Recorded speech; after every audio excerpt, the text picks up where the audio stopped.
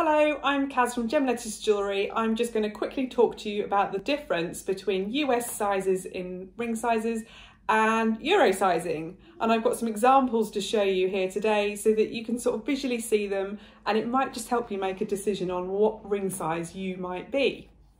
So I go from a 5 to a 10 in US, and all of those sizes correspond to something in Euro size. So let's go for it. I'll show you a size 10. I'll show you it on, but it's that's my biggest size. It's actually too big for me. On a measuring stick, you can kind of see it there. It's between a T and a U.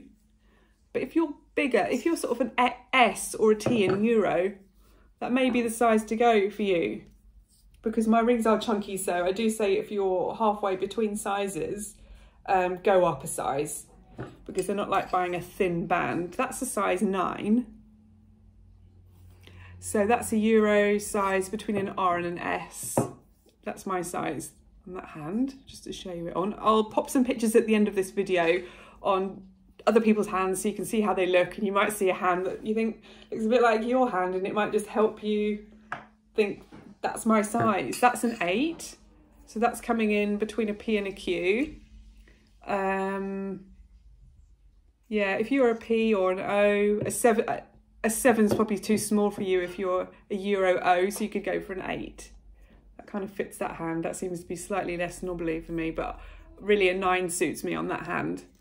I'll show you the difference between those 3 rings, and it might help you see what they're like. So that's an 8, 9 and a 10.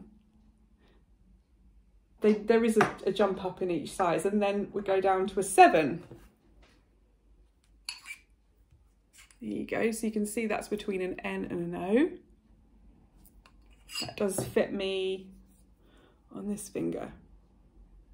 Of course, it might fit your main finger or your smallest finger. And then a 6.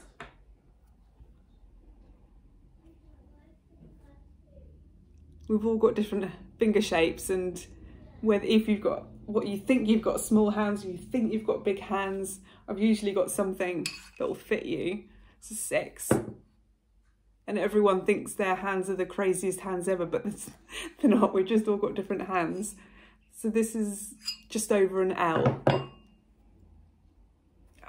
Usually fits that finger for me, which is, it's the same size as my wedding ring band, actually. There you go. And then a 5. It's my teeniest size. Fits my finger there.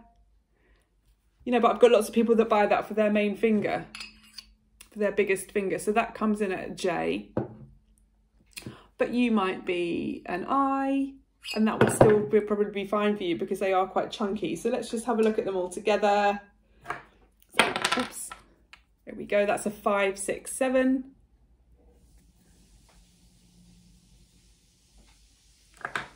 That's the difference between a 5 and a 10. There you go. And these rings are just a different shape. So that's a 10. And then a 9. That does fit that finger. You want to be able to give your hand a shake and it doesn't fall off, but you don't want it too tight. You don't want to be forcing this ring on. So that's an 8. A 7. A 6 and a 5. I do loads of different colours, flowers, sparkles, plain black. It's very popular. I've just got some random ones out today just to show you the sizing. There's 2 5s. There's 2 10s.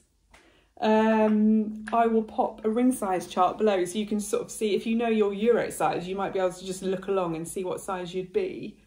And I've also got a ring size measuring guide. All you need is a bit of paper and a ruler, and that can help you find out your ring size at home.